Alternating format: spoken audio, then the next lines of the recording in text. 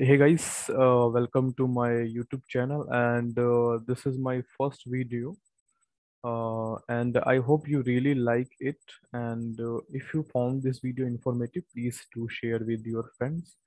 And at the end of video, I am going to discuss about my goals regarding this channel. And please stay with me till the end of video, and please drop a like on the video if you really love it or like it.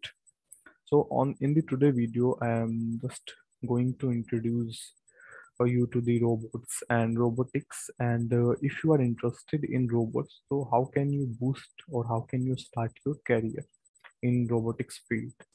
So robots are way to change the future. So robots are like everywhere. We can see robots in industries working automation, working on assembly and manufacturing stuff, and now there are medical robots, and now robots are carrying some space missions also. So robots are really changing our future. So where can we see robots? Robots are everywhere, but generally these are the sectors which robots have dominantly working from the past 10 years, past 10 to 15 years. So we have industrial robots that are working in industries for manufacturing, assembling purposes. And we have medical robots, and medical robots are used for the surgeries and doing assisting doctor in any kind of surgery. And now we have a humanoid robot. So what we all imagine robots look like, this is what we have seen in movies. Humanoid robots, it mimics human actions, and but it don't have emotions and intelligence like human till now. So this robot is Valkyrie, which is developed by NASA with the collaboration with MIT, and this robot is used for space missions and carrying out dangerous space actions. And we now have some smart robots that have some intelligence, artificial intelligence built in. So we have Pepperbot, and that it have a facial recognition feature. We have Sophia, that is closest to humans, and it greatly mimic the human expressions quite very well. And we have sorry, this is Spot. We have a Spot robot which is developed by Boston Dynamics that mimic a dog. So like robots are everywhere and they are doing very great in their field for the task they have been created. So they are doing very great. Now move to next slide. So these are some questions I am going to cover into the video. So what is a robot, and does all automation, because we really relate robot with automation. So does all automation things, all the things which do automation stuffs are robot? Why we need robot? Why there is a need for a robot? What is robotics and its laws? And where should I start if I am interested in robotics? So that's quite a very great question. So let us first discuss what is a robot. So there are many definitions. You can go on the web and search for it, but I have picked only these two, one from the Wikipedia and one from the IEEE. So according to Wikipedia, a robot is a machine. So machine is anything which reduce human efforts or um, like it uh, help it do the task efficiently, more efficiently than humans. So it is a machine. Robot is a machine, especially one programmable by computer.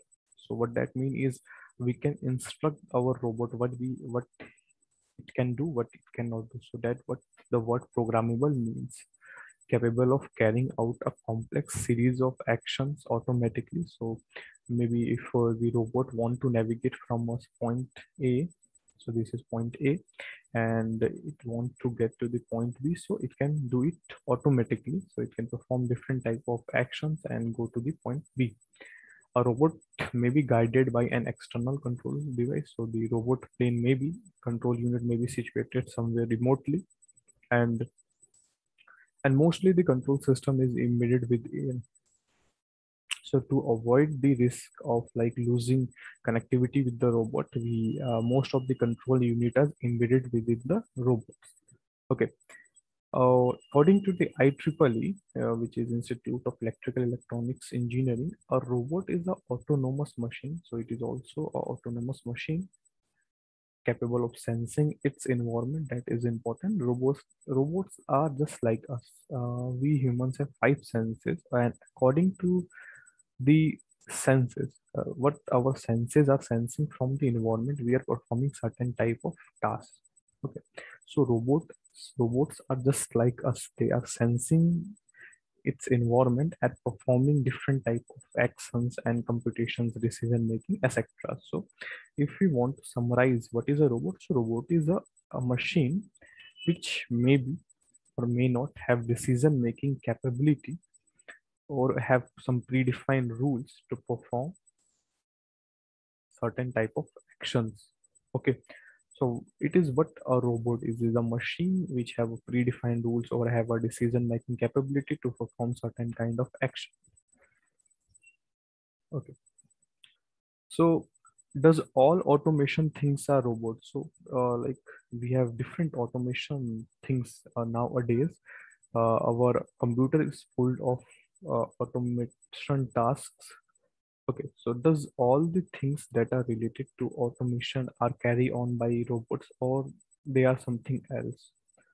So the web is crawling with robots programmed to perform tasks online, including chatbots. We have known chatbots, scraper bots that scrap data from the website, shop bots, Twitter bots. So these are bots, not robots. So what is the difference between bots and robots? So bots are generally just a software, a program, and a software that performs certain type of actions and that are built to do certain type of actions. And what is a robot? Robot is actually a body, actually something, physically something that is sensing from its environment, performing some actions. Okay, so robot is which have a body. Okay,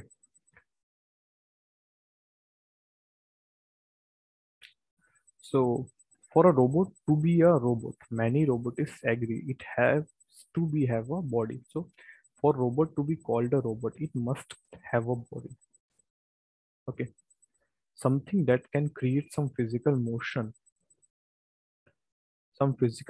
in its environment, said Hades Crash Gadget at Robotics. So anything that creates some physical motion in its environment. For example, if we take Mars rover, and the Mars rover moves from point A to point B, so there is something like physical motions which it is creating in the environment. So that what we call a robot. It must contain, it must have a body and sensing its environment, performing certain type of actions. So now a mechanical engineer professor at Cornell University, they said that it has the ability to change the something in the world around you. So robot must have an ability to change something in the world around you. Okay. So maybe if robot moves a robot from one point to another point, there is an impact on the ground due to its motion. So it is like changing the environment. So that's what all about robot. A robot must have a physical body.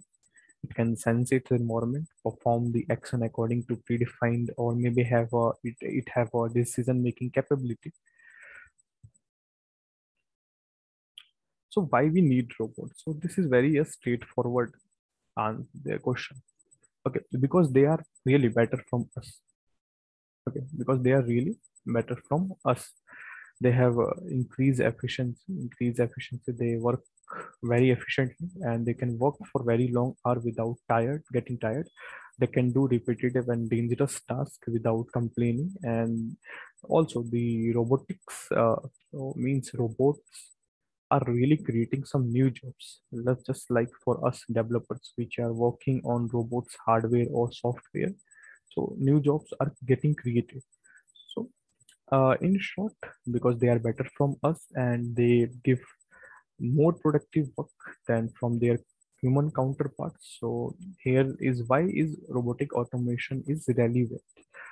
So because better manageable, repeatable tasks, reduce error rates, improve standardize of process workflow. These all points are considering by considering all these points, we can say that they are better from us and they can give more productive work than the human counterpart. So therefore, we have a need for robots. So the companies or for any purposes, we need robot so that we can get best out from them.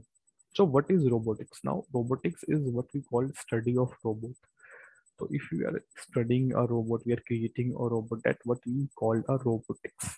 Okay. So Isaac Asimov popularized the term robotics. So the term robotics is popularized by Isaac Asimov, and he gave three laws of robotics. Means if we are creating any robot, it must follow these three laws. So first law is a robot may not injure a human being or through inaction allow a human being to come harm. So this is what we have seen in movies that a robot or a humanoid robot is injuring or maybe hazardous or sorry, maybe dangerous to human civilizations. They are wiping out the humans. So this is the first rule. A robot may not never harm a human being or robot must obey the order given it by human beings except where such orders would conflict with the first. Okay, so the order given to a robot, it must follow and accept the order such like if I created, we have seen in the movie Robot that is created by the scientist, uh, and that robot turns evil and goes on rampage and killing every other human. So that robot must not obey the such type of orders given by mad scientists, like killing other humans. Okay, a robot must obey the orders given it by human beings, except where such orders. Oh, so the I guess this law is repeated. Sorry for that, and I guess uh, I will discuss. Okay, so no issues. I will not discussing the third law, and I also doesn't remember the third law. I'm moving forward. So, where should I start if I am interested in robotics? So, if you are really interested in robotics, the first thing is that you have to build your foundation. What is the first? That you build your foundation. Okay. So, you may opt for advanced maths and science course in your uh, schools, high schools, and then pursue a degree in technology. Maybe in India now, robotics degree are available in some colleges. We can pursue that. So first thing is build fundamentals and knowledge. Create your knowledge bank in your mind and work on some projects also to build your fundamentals. But alone this does not help. We need experience, real time experience, so we have to do some internships and jobs. Okay, so these here we what really important here, we can build our experiences from real life tasks and how can manage our things with real time stuffs. And and after that, if we have a job experience of like 3 to 4 years, and if we want to increase our knowledge in robotics, we can pursue higher education. There are many master programs, and in master program we can roll about navigation, control system, and many other things that are really amazing.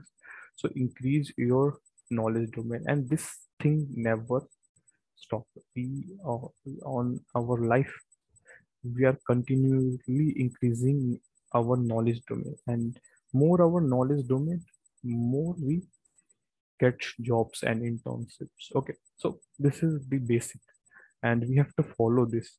We have first our build our fundamental. We start working from our school time. Okay, in high school we opt for advanced maths course. We build our concept of algebra, trigonometry, physics, computer science, and then we pursue a bachelor degree, and then we go for internship jobs, and that so on. Let's go to higher education. So, in future, if you like this video, please do drop a like. And because I am new to this platform and I am making the video first time, there have been some mistakes. I am sorry for that.